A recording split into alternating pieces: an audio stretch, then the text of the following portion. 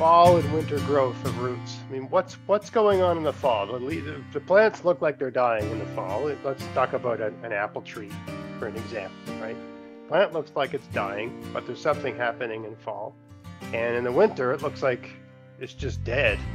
But there can also be something happening in the winter. So what's going on in a plant that appears dormant? What's going on in the roots of a plant that is dormant, going into dormancy in fall and being dormant into winter? Okay. So the first thing to understand is when do roots grow? And I mean, plants will grow roots whenever they really need to, but for the most part, most root growth happens when it's cooler. So middle of summer, roots are mostly dormant. They're not doing a lot of growing. If you're in a really cold climate in the middle of winter in January, February, even the soil gets too cold and they're not growing either. But when we're looking at spring and fall, we have cool temperatures above and we have cool temperatures in the soil, but they're not too cool. And that's when roots grow really well. So a plant, July, August, roots aren't doing much. The top part may be flowering, growing, doing its thing. Roots are kind of dormant. Now we get into September, October, the temperature's coming down. That's when roots start to grow. And they like that cooler temperature. Right. And they will continue growing until the ground gets too cold, which is just a little bit above freezing usually. Right. But they grow much longer than we think. And that's one of the reasons why it's really important to water newly planted things right up until the ground freezes. Right? You don't stop in end of August when the temperatures are cooling down outside, because the roots are still growing. They need that moisture. Right. Now, the top part of the plant, if we're looking at a deciduous woody tree, like an apple tree, for instance, kind of the opposite is going on there, right? It starts growing in spring. That's when it leaves out. It makes all these leaves. And by middle summer, it's not visually growing anymore because the leaves are fully developed, right? The apples are on the tree. I mean, the apples may still be getting a little bigger and a little riper, but the tree doesn't seem to be doing very much at this point.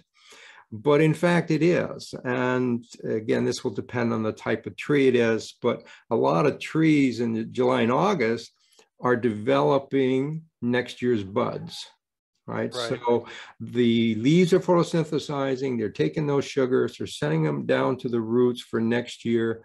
They're going through a hardening off process. So all the cells in the stems are slowly changing and getting harder and harder. Nutrients are being sucked out of the leaves. We're maybe September, right? And that's why our leaves turn red and yellow in the fall. The green goes away because the plant is actually taking some of those nutrients out of the leaves and storing it in stems and roots. So there's a lot of things going on there. There's a lot of chemical changes going on that we don't see, but it's getting ready for winter. It reduces the amount of moisture in the cells, because if there's too much moisture in there and they freeze, they're going to crack, right? It increases the amount of sugar in each of the cells because the sugar acts like antifreeze. Right. So these cells don't freeze as easily as clean, pure water would. Right? So there's a lot of internal things going on, including the development of all these buds. And so it's really getting ready for next spring. It goes through this process, July, August, September, which really says, okay, let me get ready for spring. What do I have to do? How do I have to change to survive the winter? Right. And that's just when these roots start to really take off and grow. And in middle of winter, January, most things are pretty dormant. So deciduous trees won't be doing much of anything, but they're still active. They still have metabolism going on. They're still breathing. They're still using up that energy to stay alive in the wintertime. So they're never 100% dormant. Right. It's just more like in science fiction where the guy's in the glass jar and for the long space flight to the, Alpha Centauri planet. And, it's 10 years goes by and he he's ready to get in a fist fight the minute he comes out of the little tube. Yeah. I should ask you, I moved that very whip. So that very whip, I decided this fall was in the wrong place. And I wanted to move it, move all my apple tree, move everything. I did a major reorganization of the garden. Viewers are going to show you what's the situation. I've already filmed the video. I just got to edit it and put up. Garden looks a lot different. Anyway, so I had this beautiful Sweet 16 apple tree that I grew from a whip that was, 7 feet high now. It was 2 feet high a few years ago. Healthy, beautiful tree. Got apples this year. Great variety. So I had a buddy come over and we dug all the way. We basically went at about 2 feet from the base, all the way around with a sharp shovel. And the two of us just grabbed it and ripped it right out of the ground. Mm-hmm. And whatever wouldn't come out, we cut, right? Now, and then we made a hole and dug it and packed it down really good and put it in another spot. Now, after I moved this, and I moved this one in late October. Okay, so all the maple trees, everything in the forest, but the whole forest was yellow and red. Everything's been changing, but my apple tree was still green.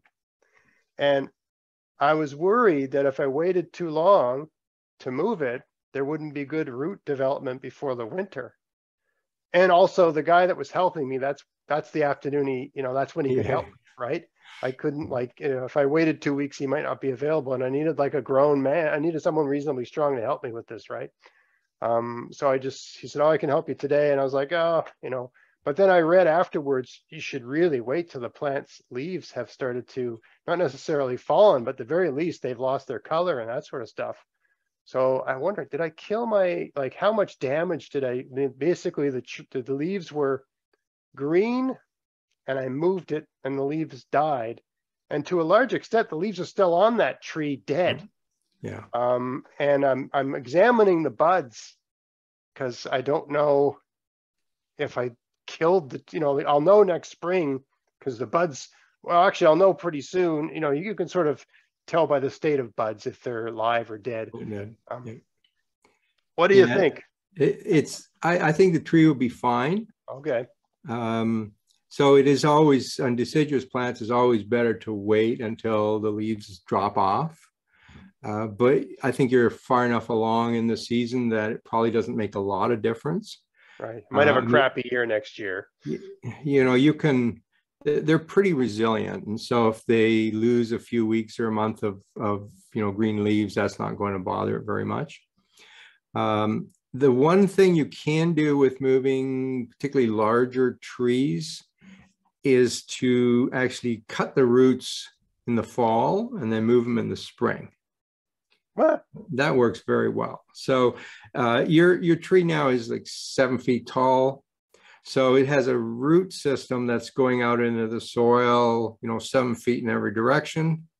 Not anymore. And you cut a lot of those off. Yes. Right.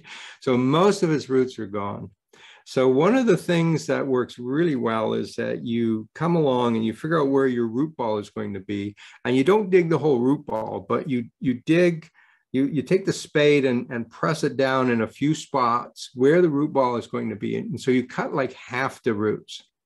So half of them are still long, going out, doing their thing, but the other half you've cut off. And then you leave the plant there all winter and wait till spring. So it starts regenerating new root tips near the center of the root ball. And then next year you come along and cut the other roots off.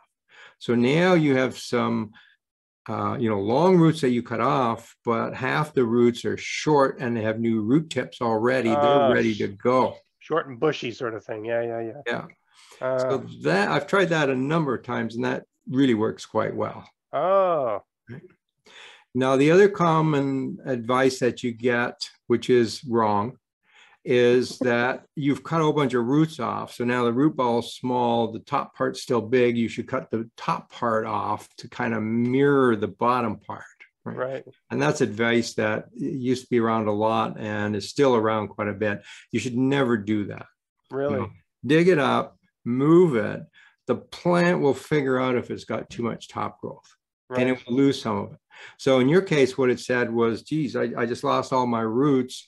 I can't support these green leaves because the roots have to provide water and nutrients for these leaves to work.